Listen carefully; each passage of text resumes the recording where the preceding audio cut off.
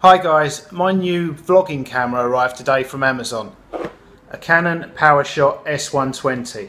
I also ordered a spare battery, a 32GB memory card and a case, so I'll upload videos of unboxing them all. Okay, this is the Canon DCC-1920 soft case for the Canon POwerShot S120 compact camera. My last vlogging camera was a Canon compact camera, and although they're well built, they seem very sturdy, quite rugged, in many ways similar to a mobile phone. One thing that's different is the lens covers. They look and feel incredibly fragile and pretty easy to break.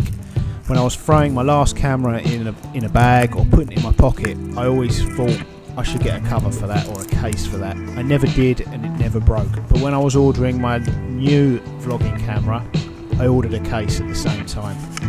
There's not a great deal of information about it on either Canon's website or Amazon's website where I bought it from, just a picture of it shut, and it's a little different to how I had expected. I was expecting just a kind of wallet that you would pull the camera completely in and out of.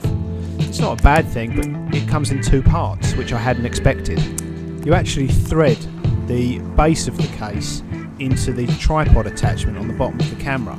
If you need to then attach it to a tripod, it does have a screw in the bottom of it to allow you to do that, and then you simply pop the rest of the case on and off.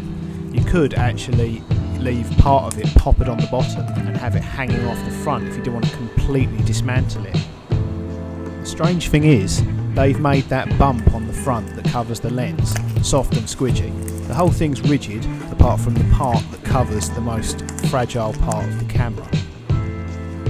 I'm definitely going to use it because using this case is going to be much better than using no case, but I think it would have provided much better protection for the lens if they had have made that bump rigid like the rest of the case. Okay, so this is my first vlog shot using the Canon S120, but in the description of all my videos you'll see a list of the equipment used at the bottom, including the camera. If you found this video useful, don't forget to click the like button, and if you'd like to see more, the subscribe button. Thanks for watching, see you next time.